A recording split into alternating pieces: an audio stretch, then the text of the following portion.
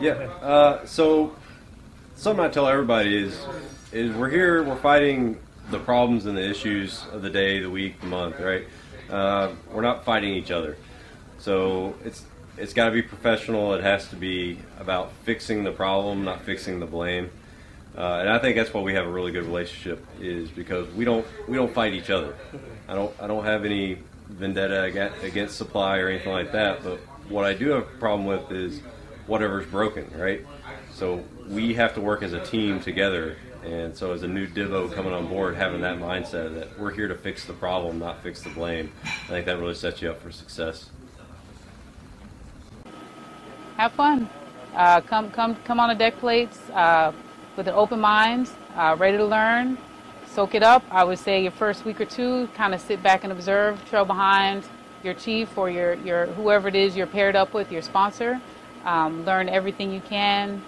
Soak it up, and just like I said, ultimately have fun, because being a Divo and even, first time sailor, first time chief and all that on the deck plates, you're not going to get the opportunity back. And I guarantee you, when you're way up in the clouds and you're lieutenant commanders and captains, you might wish that you had your instant days back, where you wish you would have maybe had a little more fun or kind of been a little more open-minded. So I know that, supply is money, accountability, all that great stuff. So definitely have all that on lock, but also remember to kind of have a little bit of fun. Don't take yourself so seriously, and just relax, and trust it will come to you. You can't force it on you, but I guarantee you, I give you about a month or two on the deck plates, and everything will start to get a little bit easier. So yeah, first day on deck plates, open-minded, ready to learn, have a good time, and definitely look out for your sailors. I would definitely say that I was overwhelmed when I came on board out on the first day. I didn't know what to expect, but at the same time I was looking forward to just kind of taking over, making it my own. So it was definitely good. Kind of after a couple weeks, you get in that rhythm, you get in that role, and it gets better. It definitely gets better after that first overwhelming first couple days. So definitely stick with it. Right now. I butchered my first quarters. I don't know what I was thinking. I don't know. They made you stand up and do your I know. So that I would try not to do that again. They said to learn your job. I think I did a good job of trying to do that. Talk to your people. Engage with your chief. That's very important, because he or she's gonna run the show until you get your training wheels off. Take criticism well. That's probably the biggest thing, because even if he hit an on par, he does. Sorry, he does. He has the most squared away operation ever. Best episode in the water. Best episode. There you go. Because he's an ensign. Because you're an ensign coming to a ship, it just by default they're gonna say something. So, this expires in 1 month. All right, well, it's not expired yet. Nah, for me, as in the schoolhouse is.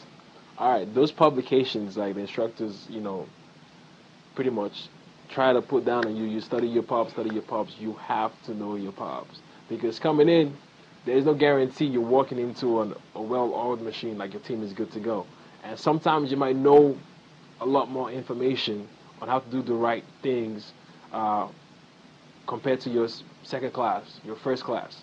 So you, right off the bat, are expected to have a set level of knowledge so that division can succeed. So the big thing will be to focus on the common basic knowledge, so you're not going in blind. This is an exciting time for you.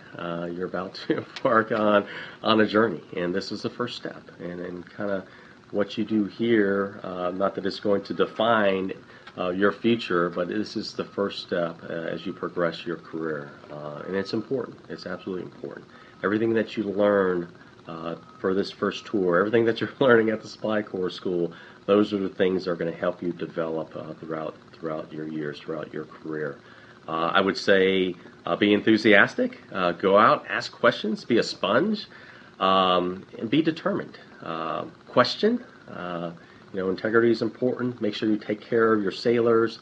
They'll take care of you. Make sure you take care of your shipmates. Make sure you take care of your peers. your CO, your XO, and again, they will take care of you as well. Make sure we're a big organization. You're never alone.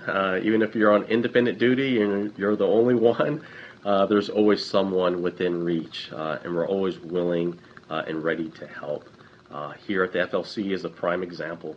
We have 44 supply car officers that are here. We're spread throughout the region, but if there's ever a question, we're here to assist you. You have your TICOMs.